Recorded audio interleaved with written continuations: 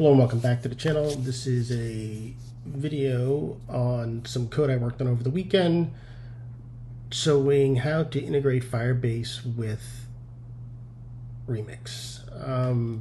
Firebase is something that is kind of always been my go-to when I'm first trying to build something. I need a simple back end.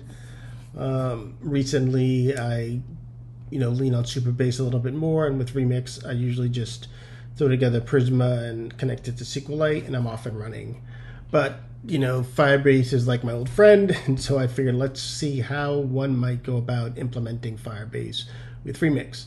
What I found is there's a couple of interesting solutions. The solution that I've used in this sample application, which I'm just going to walk through, I'm not going to type a bunch of code, is I use the Firebase client SDK to make API calls, and I use the server to create a session token that I verify whenever I go in between routes. So the idea is log in or authenticate, get the token ID from Firebase, pass it to the server, save it in an HTTP cookie, and every time I move along, I verify that my cookie is still valid using Firebase admin calls to check the token to make sure it's still valid. On logout, I basically revoke the token, and then I call the Firebase logout also. The other thing that I've done is I also implemented Google Login. Same thing is I use the Firebase SDK calls to implement Google Login on the client side. On successful login, I take the token and I pass it back to the server, and then follow the same process along the way. It works. I'm going to see if I can make the whole thing work without passing any tokens to the server. That's something I'll try in a later video, but this was kind of where I ended up now, kind of taking the Remix approach to everything. So take a look at the code. As usual, there's probably some interesting things that can be done to optimize it. Please feel free to leave comments below on your thoughts, and thanks for stopping by the channel. And like I said, I'm going to try to keep this simple. So let's just start at the top. Let me move myself to the bottom. Let me shrink myself and move myself down to the bottom here. And let's kind of go through some of the basics first. I'm assuming you know how to set up a Firebase project. So you will need to create, these files are not included in the source code repository. There's a Firebase config.json file, which is this file, which is where I pull my Firebase configuration in. This is information you can get from your Firebase project. And then since I am using the admin, there's this service account here. And if I go to, let's see, that's my Firebase service, my Firebase sessions server, you can see here up at the top how I initialize my admin. I need this service account JSON. This is a file that you can get from your Firebase project also. I'll include links below on how to get access to all of that stuff. So let me start with what I'm doing on the server first. Let's take a look at this Firebase sessions.server.jsx. And so what you can see is I'm initializing Firebase right here at the top. And as I said, I'm using the Firebase SDK to kind of handle all this here. This is basic cut and paste from Firebase, which is how you get access to an admin account using this search. Then the next thing that I'm doing here is I'm using, what is it called? I'm losing my words. The Remix create cookie function here to create my base cookie. It's an HTTP only cookie. And then the basic idea is that I want to, well, I'll get back to my is session valid and my session cookie redirect. I'll get back to that. And my session logon is really, maybe I can use a better name, but basically what I'm doing here is, this is where log in a session by verifying the token. If all is good, create set cookie and redirect your appropriate route. So this is the ID token that's getting passed in from Firebase. And sorry about my phone. Getting passed in from Firebase.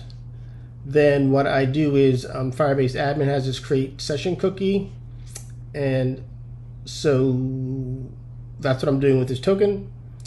And then I'm this is the part that I think there's probably an easier way to do, but it's what I'm doing now, is after I create this session cookie, I take this cookie and I pass this cookie to my own function called setCookie and redirect. And in here, I take the session cookie, which is really a token. So that's the part that I think there's probably an easier way to do. And I create my own cookie. And I save my cookie, and then I redirect to this new route. And as I'm talking through this with you, I think that I don't need to create my own cookie. I probably can just take this session cookie that I get from here and just pass that and redirect. But maybe in the next video I'll refactor this and see if that approach works also, but this approach that I currently have now. So the idea, once again, is on my session login, I take the ID token, I create a session cookie with the ID token. This is a Firebase admin call. And then I take it and I wrap it in my own cookie. And then I serialize it, and then I redirect to the route. And then the other thing we do inside here is we verify that we have a valid session. And so what we do is we get the cookie. We get the cookie from the header, we get the session cookie, and then we verify it. We get the token from the cookie and we verify it with Firebase. Once again, this is Firebase admin auth, verify session cookie. If it's true, then we move on. Otherwise, it's false, and we redirect and we throw an error. So we're going to send back the error message if it's not valid. And since we're throwing an exception, it will redirect us to wherever we tell it to go. And I think I'm passing in normally on an invalid session. I want it to redirect back to the login page. So that's what we're doing in the server, in this Firebase session server. We're doing two main things. We're logging in the session, which is basically taking a token ID, creating a session cookie and saving it. And then the other thing we're doing here is we're validating it for each route that we go on. And we're, once again, both times we're using the Firebase admin to check everything. So now if I go back to my remix project, and let's hop in here to the index. So as we get to our index file, but you can see in the index file when it's first loading, I want to check and see if my session is valid. So I pass it in a request, and if it isn't valid, I redirect to the login page. So let's follow the path for the first time. So what happened then is that I'm going to end up here on my login page. So now let's go and take a look at my login page. So now if we look at our login page, where's my loader? So right now, I guess this is just some legacy code I have left over my loader page where I'm getting the cookie and I'm parsing it to get the session cookie and just logging out to test it. But other than that, I'm not really doing anything here, so I just return a value. So since I'm on my login page, I want the user to be able to log in. So let's scroll down here. Let's start with the action. So first of all, I have my action function here, and the action function is going to get called when the user hits the submit button. And as you can see on this page here, I have my login with email. So let's go down and see my code on my page. So I have two buttons, and then these things on the bottom are the links. So inside my form, I have my first button, which is my login with email button, which is this button, which you can see is a submit button. And my second button is this login with Google. This login with Google is not a submit button. I'm actually calling a function. These two other buttons, register and forgot password, those are just links, which takes you to two other pages, a to create an account, and the other one's to get your forgot password email sent to you. So let's start with the login, which is going to be triggered by the submit. So here's my login with the email with the type submit, and as you notice, submit calls the action function. And so let's take a look at what's going to happen in the action button. In the action button, I'm going to get my form data, which the important things I need are the email and the password. I also have a field called Google Login that I set when the login is supposed to be handled by Google. And then the other thing I'm doing here is I'm just signing out, just in case there's any previously authenticated user left over or anything inside of Firebase. So that's what the sign out auth will do. We'll follow a Google path later, but since it's not a Google login, then we come here and we're calling, as I said, we call the Firebase client APIs to do our login. And so we're going to log in using the email and password. And if it's successful and I get a user, I'm going to get the ID token from that user, and then I'm going to call my session login. And if it's successful, it's going to redirect to the index page. And so we already covered the session login file.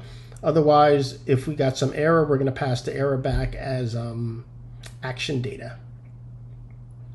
And you can see here we're getting the action data, and if we run into an error, we're rendering the error down here at the bottom. Now let's follow the other path. And so if I'm going to log in with Google, as you can see, where is my login with Google button? My login with Google button, I'm actually calling a local function. So let's go to sign in with Google. You can see with my sign in with Google, this is basic Firebase authentication code. I'm getting my Google Auth provider. I do a sign in with pop-up, and so it pops up the window. Where's my Google? Here's my Google Auth. It pops up the window, and then it redirects me to index unsuccessful log authentication, and follows the same pattern, except here in my response I get my user, and off my user I get the ID token, and then here I'm using the fetcher to basically submit back to my action that we spoke about later. But this time when I submit to my action, you can see I'm passing my ID token, I'm passing Google login is true, and I'm saying the method is a post. And then if you see, as we scroll back up to my action function, here I'm getting my form data Google login. If Google login, then I do my session login. I pass the token that I got from the form data, and then my redirect route is set back to index. So if everything is fine, it redirects back to index. Otherwise, it throws an exception, and it'll throw an exception and redirect. So that's kind of how our basic login works. There's something a little extra that we're showing here. We have this querying the Firestore database here. So let me just show you. I'm not actually doing anything magical there. If I go over to my index, you can see what I'm doing is once you hit your index page, I'm checking once again to see if your session is valid. If it's not valid, I redirect you to login page. But you can see down here, these are just the normal Firebase API calls that I'm making to get my query snapshot. I'm collecting my data. I'm setting it to response data right here. And then I'm kind of just packaging up everything I got. So the authenticated user, any error messages, the decoded claims that I got back from Firebase when I logged my user in, and then I'm passing in my response data, which is this data that you can see I'm getting right here from this get docs and this whole query snapshot loop. And then that all gets packaged up as JSON data and returned. And then inside of my page here, you can see I'm using my use loaded data to get the data, and then just kind of parsing it and rendering it out. And then the last thing you can see here is kind of my logout. This could probably be cleaned up a little bit here, but basically what's happening is I'm getting my cookie, get my session cookie, I'm creating a new cookie, and this one I'm trying to basically clear everything out. I'm setting my token to null. I'm setting the expiration date and the max age to these values to kind of clear it, and then I'm setting it back, the cookie on my header, and I'm redirecting. Once again, this was my first stab at this, and I'm pretty certain there's some optimizations that I can do with the way I'm handling these cookies, but I just wanted to see if it could get done and kind of put it out there and look for some feedback from some folks out there. So if you know of a better way or some suggestions on how I can clean this up, happy to listen to some comments, which you can leave below, because that's the important thing. The last part here is if let's log out again. Come on, log me out. The register function kind of works the exact same. Let's come over here, take a look at register. Exact same approach as before. We have our input fields. We have our submit button right here. Submit will call our action. My action do the same thing, basically sign out, call the Firebase function, get the token, pass it to my session. This has a default of redirect to index, but we can just add it in here, make sure it goes to the index on redirect. And then if there's not an error, yeah, all this code, this was originally how I did it, but I've kind of moved all of this code here of getting this cookie in the session, everything. I moved it into my, I wrapped it into this kind of redirect with cookie function that I created up here. So let's if we go back over here. Where's my set cookie and redirect function here that I created? So this, like I said, this is a kind of a work in progress where I've just started to kind of migrate things and clean up a little bit. But this is, I mean, hopefully you get the basic idea. Please give me some feedback, share your thoughts. Make sure you like and subscribe for more content, and I will talk to you later. Thanks. Bye.